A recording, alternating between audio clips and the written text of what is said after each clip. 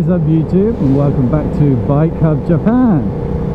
So recently I did a video on what is life in Japan really like, and I realised after watching it, after playing it back to myself, that I was actually quite negative and said a lot of stuff that wasn't particularly nice about the country, and that's not really my entire view.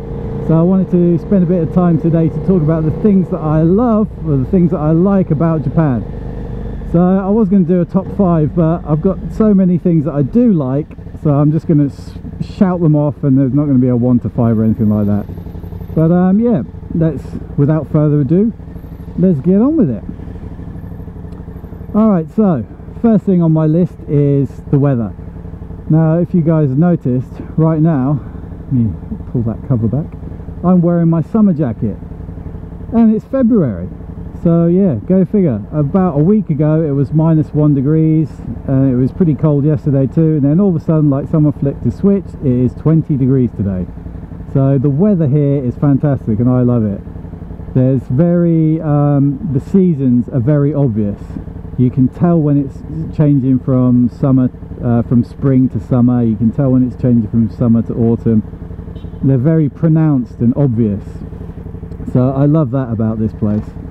The funny thing that you'll notice as well is the drinks machines change. Right now all the drinks machines are selling hot coffee and hot corn soup and hot tea and stuff like that, but I guess when it is officially spring they will all change to cold drinks, and it'll be very hard to get yourself a hot drink. So that's kind of funny, kind of little side story to it.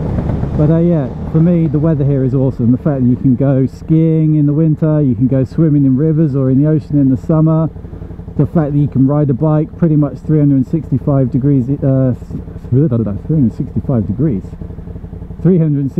days a year, obviously depending on what part of Japan you live in. You couldn't do that if you lived at the top of Mount Fuji, obviously, but where I live I can ride every day without any problems, and I don't even particularly get really cold.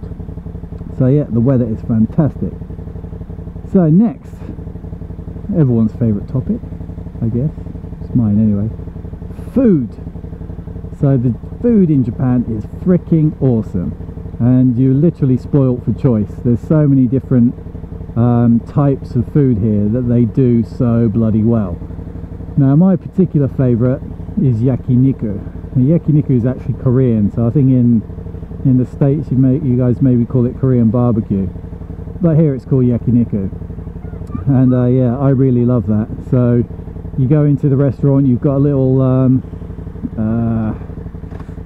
fire basically on your table, in the middle of the table, normally like a gas thing with with like a barbecue in it, and you order the meats that you want, and the meats are all, you know, properly prepared and sliced and seasoned and whatnot, and you cook them yourself, dip them in some sauce or whatever, and yeah, it is yummy. So yakiniku is my favourite. Then the other things you got, like Japanese izakayas. Izakaya, I think, literally translates to Japanese bar, so that's just a place where you can spend, you know, like a couple of hours eating and drinking various sort of easy to eat foods, like, you know, French fries and fried chicken wings, meats on a stick, like basically Japanese versions of kebabs, stuff like that. So it's kind of like an easy eat kind of place, so I love going to those. Now when it comes to stuff like if you're a vegetarian or a vegan or something, I don't know, I think you might be screwed here, because let's remember this is the country that still sells raw horse meat, so I don't think they cater particularly well to veggies, but I've got no idea because I'm not a veggie, so do your own homework on that. Right, so aside from food, now as you guys probably know, I gave up drinking last year, so nightlife used to be a big draw for me, a big thing, but now not so much. But overall the nightlife here is freaking awesome. Depending on what kind of person you are, there's pretty much something to cater for your particular kink. If you're, you know, like an anime freak or whatever, there's bars that just have anime playing the whole time, and they've got manga magazines for you to read, and people dress up in cosplay, and that maybe the staff are dressed up in cool like Sailor Moon uniforms or whatever.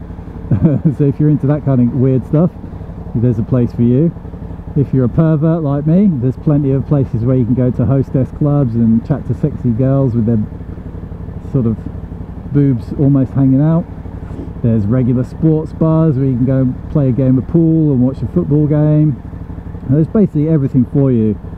And because the locations are kind of centralized, you know, there'll be like a drinking district kind of thing. So in one night you can go to the sports bar, you can go to the anime bar, you can go to your friend's Japanese izakaya, then you can go to a titty bar on the way home, and it's all, you know, within walking distance. So if you like having fun at night, then yeah, this place has got it all, trust me on that. Right, so what else? So we've done eating and drinking, so let's go back on topic to bikes. So as I said, you can ride here 365 days a year where I live, and the roads here are freaking amazing.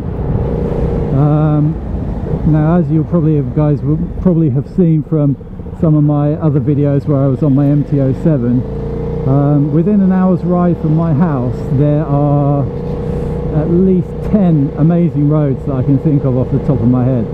Just like you got Suzuki Skyline, the Kurakake Pass, Orange Road, just to name a few.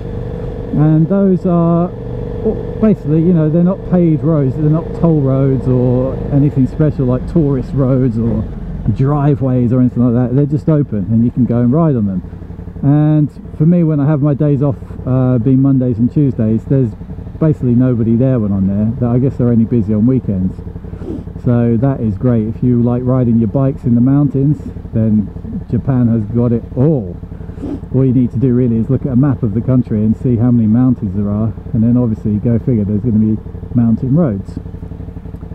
So aside from the roads, we got tracks. We got loads of tracks.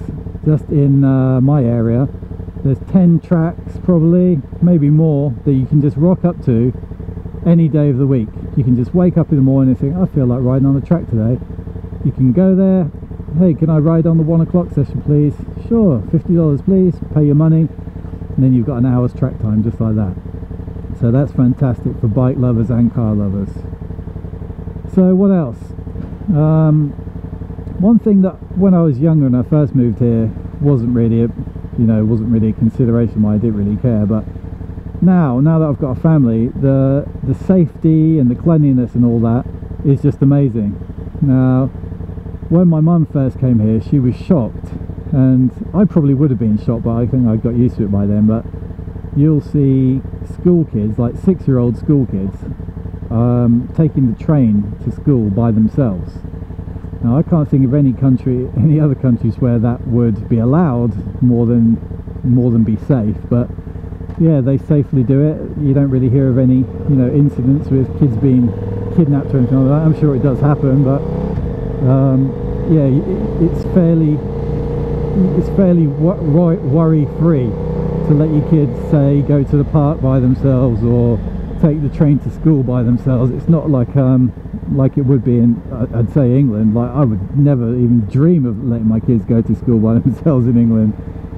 But yeah, the safety and the cleanliness over here is just fantastic. Right, so on to nature next. So like I just said, Japan is a very mountainous country, and that means where there's mountain, there's nature.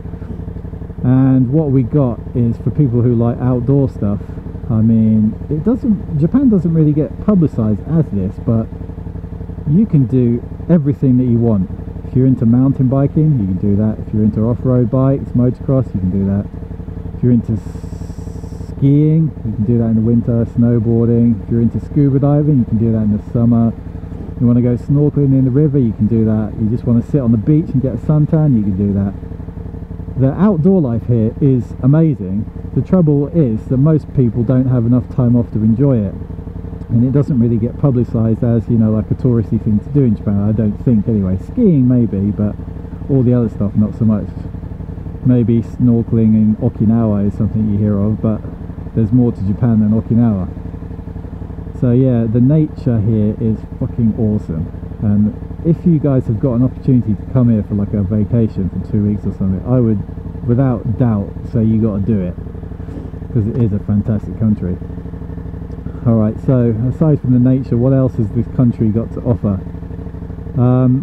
Obviously the culture here is totally different from what we're used to in the West, so you will probably be surprised almost immediately. You probably just get off the plane, get out of the airport, and you'll be just blown away by how different the culture is. Now, one thing that I remember I first noticed here is the service level is amazing here. So when you walk into a convenience store or something, all the staff will say "Irashaimase," which is like "welcome to our shop." They'll all do it, and at first you're thinking like, well, what does that mean? Why are they talking to me? But it's just like they're so, I don't want to say subservient because that sounds a bit weird, but it's kind of like that. It's like when you're the customer, you are God, and so it makes things sort of nice. Because I remember I got reverse culture shock once when I'd been in Japan for ages, and I went back to England, and I was at Heathrow, and the passport lady was this, well, she was a Muslim anyway, because she was wearing a turban, or no, not turban, what do you call it, hijab, but sort of, I could see her face, but you know what I mean. She was wearing like a headdress anyway, and she was chewing gum, right, well she's doing her job as the passport controller, and the way she talked to me was just like casual as fuck. She was just like, where you been, where you going, and all this sort of stuff. And I was like, holy shit, why isn't she bowing down to me and saying "Irashaimase here, welcome back to England, sir"? I was like, totally got reverse culture shock. So yeah, one of the things you'll notice here is the customer service level is just off the fucking scale. It's great. Now, when I first came here, I did feel like a bit of a twat, to be honest. I felt like I was like lording it over the people, like, yes, that's right, I am the customer, so you better fucking do exactly what I tell you. It feels like that at first, but you sort of get used to it, and then you get to realise that actually it's a fairly good system. Yeah, that goes wherever you are, really. It's not just in the convenience stores. Obviously, you go to a gas station, it reminds me of Back to the Future. You guys remember when he travels back to 1955 and he sees a gas station and all the people come running out, and one of them washes the windscreen, one of them checks the tyre pressures, one of them pops the hood to check the oil. It's still like that here. There are self-service stations are getting more and more popular, but I can rock it up to a petrol station now, and I'll go, yeah, fill it up with high octane please, I'll pay by card, they'll do all that. Then I could just say to them, can you check my tyre pressures please as well? Can you, if it's not right, can you put 2 in the front and 1.9 in the back? And they're, okay, yes sir. And like, it's just nice. The fact that people, I don't think it's fake either, but the fact that people give a shit about their jobs and they honestly try to do their best at their job, it just makes things nicer, and it makes the country sort of work smoothly. Now, how much of it is just, you know, putting a face on of wanting to do the best, I don't know, but generally speaking, they are good at their jobs within reason. So that's another thing that I like about this country. So what have we gone through on this list? We've gone through the weather, we've gone through roads, track, food, the Japanese culture, sightseeing. Yeah, can't think of anything else off the top of my head, but I think that's a pretty decent list to go with. So if you guys have got any comments, or you want to ask me any questions, just stick it down in the comment section below, and I'll be sure to reply to you guys. So I hope you liked my video. I hope it wasn't as negative and depressing as what's it really like to live in Japan. It's fucking shit, don't do it, they'll make you into a slave, like my last video was. So sorry about that. But yeah guys, I'll see you in the next video. So, peace.